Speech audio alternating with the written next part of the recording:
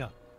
Proposed changes coming to I-35 have a lot of you talking, and it is also raising concerns about costs and big traffic delays when crews start building the road. Ripping up Austin's busiest highway to add toll lanes and underground lanes will not be easy, but officials say other cities are doing it, and it's working.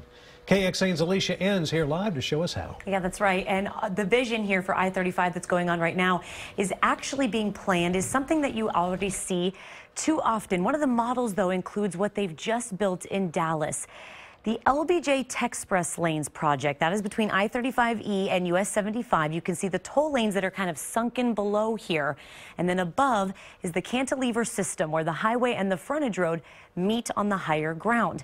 Along I-35 for part of it, the toll lanes will be raised on their own road, and the highway is there in the middle. But part of I-35 here could be even bigger, like in an infamous Boston project that revamped that city. And true to its name, the Big Dig, it has its pros and cons. The city of Boston has been forever transformed. It's nearly 2,000 miles away, but lessons learned in Boston's Big Dig may hit closer to home than we think. The city was totally disrupted. Dan McNichol was the spokesperson for the project for 7 years and wrote a book about all the ups and downs. The people lived with a lot of traffic changes, a lot of disruption, a lot of mud, dust, and it was never ending, it seemed. The Big Dig tore up Boston's roads, moving loud, ugly highways underground. Construction costs climbed $11 billion over budget, spanning 3 decades and 6 presidents.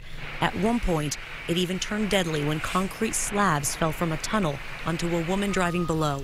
McNichol sees why Austin drivers may look at this and get concerned for what the city here is about to take on. But the payoff, he says, will be life-changing. This is going to be what makes Austin, for the next, no lie, 50 to 100 years, an even better city. McNichol says the changes in Boston opened up 1,000 acres of new property for development along the highway, and traffic flows much smoother.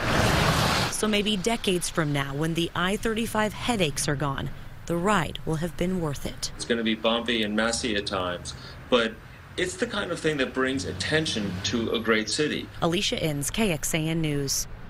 Austin officials expect the I-35 project to cost roughly $8 billion with a projected start date on construction in 2021. Cost and the ability of the contractor will be something officials will monitor. It became an issue in the Mopac Express Lane project. KXAN investigators showed you last November how CH2M bid more than $136 million for this work. It was nearly $35 million below original engineers' estimates. It was also more than $60 million below the next lowest bidder. But a number of delays, including weather and supply issues, delayed everything. The company was fined and the contract was reworked. It was originally supposed to be finished by the fall of 2015. In parts, work is still going on even tonight. And with the 183 South project, that project is affecting businesses there. Over the summer, people told us the traffic caused a drop in customers for some businesses.